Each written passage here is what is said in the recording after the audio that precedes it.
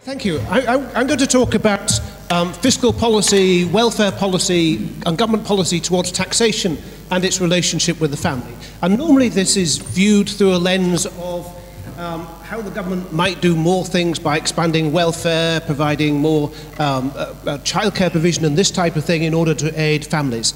And I think that's a rather reductionist way to think about things. Taxation currently is at its highest level, well, more or less since the Second World War, more or less actually in peacetime history. As recently as 2010, government spending was over half of national income. Now it's about 45% of national income. And I think there's a big question as to how problems one might see in society can be solved simply by more of that same approach. And indeed, I think government attempts, because they're very often well-meaning, things like universal credit, to resolve these problems, welfare policies often have precisely the opposite of precisely the opposite effect of their original intentions. Universal credit is a very good example of how to not solve poverty incredibly expensively.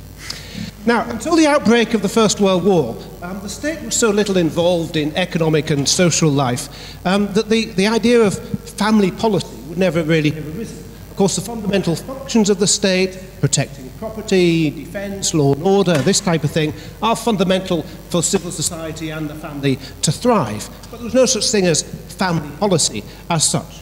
But as the state became more involved in economic life, and especially after the Second World War, when the welfare state took a large leap to become much larger and more significant, it did so in a way such that the family, rather than the individual, was the basis of almost all public policy. And it was very clear that this was Beveridge's intention as well. And this should be important to Christians, indeed all people of goodwill, as Elizabeth has pointed out. The family is the earliest and most direct vehicle for socialization, for cooperation, for sharing, for mutual reliance, and so on. It's the basic unit within society in which we share goods, distribute income, and experience what economists would call the division of labour. So whether you think of children or pensioners, elderly relatives in need of care, the two primary adults in a family, they all do different things in a family. They all earn different amounts of money, some of them zero, and they then share incomes in the pursuit of the common goal of ensuring that the family flourishes. Indeed, you could say that they distribute resources, giving according to need and taking away according to the ability to pay. You could say it's a little unit of communism, if you like, and in that sense you could argue that political communism is a heresy in the proper sense of a truth taken out of context, but because it's an attempt to try to apply to the country as a whole something where the natural domain is the family. Now, unfortunately, public policy since really the 1970s, 1960s, probably the 1970s, has come to begin to discriminate against family formation and to do so quite decisively. And this has been a move which has been promoted by all political parties and all philosophies. So, for example, this is Harriet Harman and Patricia Hewitt writing in a book for the IPPR in 1990. They argue that the traditional ways of thinking about the family thwart the ability of women alone to provide adequately for themselves and their children. Hewitt was Minister for Women and Harman Secretary of State for Work and Pensions in the Blair government. But it was the Conservative Party, of course, that chose to remove the family basis for taxation in the late 1980s. And in doing so, Nigel Lawson was cheered on by well-off Tory women activists. I remember seeing it on telly, actually. People who wouldn't have crossed, who would cross go to the other side of the road to avoid passing Harriet Harman on the pavement. And it's true also that people of the philosophically, people of the left have essentially joined with individualistic libertarians in promoting the idea that the basic unit of organisation within society is the individual and not the family.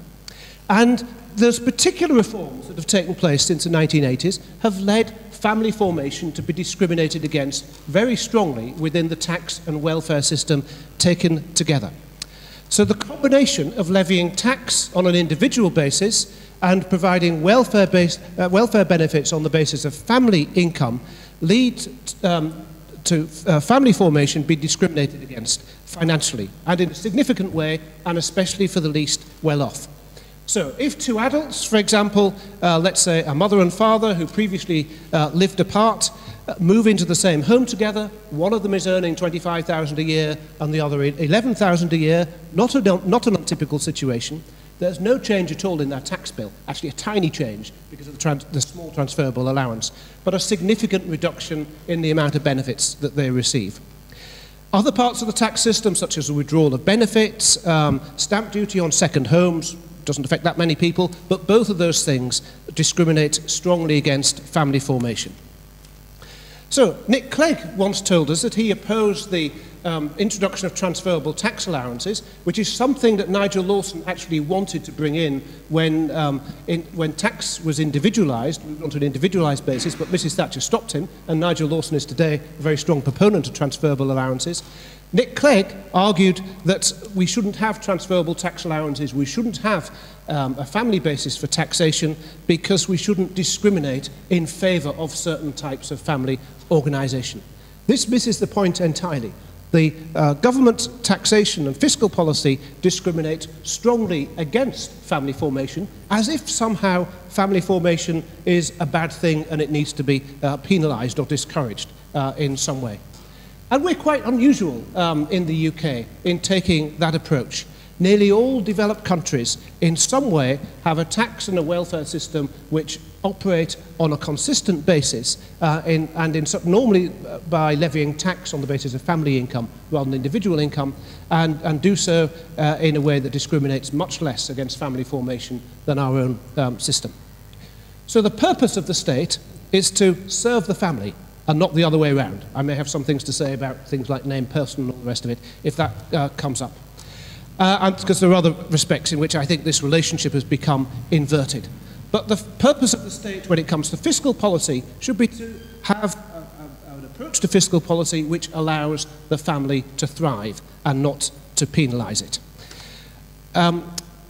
It's my strong belief, it would have been Beveridge's strong belief, and I think it should be the strong belief of all Christians and people of goodwill, whatever your view about the sort of issues which Elizabeth mentioned at the beginning about how we define family life and so on, that tax and welfare policy should be rebalanced to ensure that that primary vehicle for welfare, which is the family, is supported rather than penalised through the fiscal system.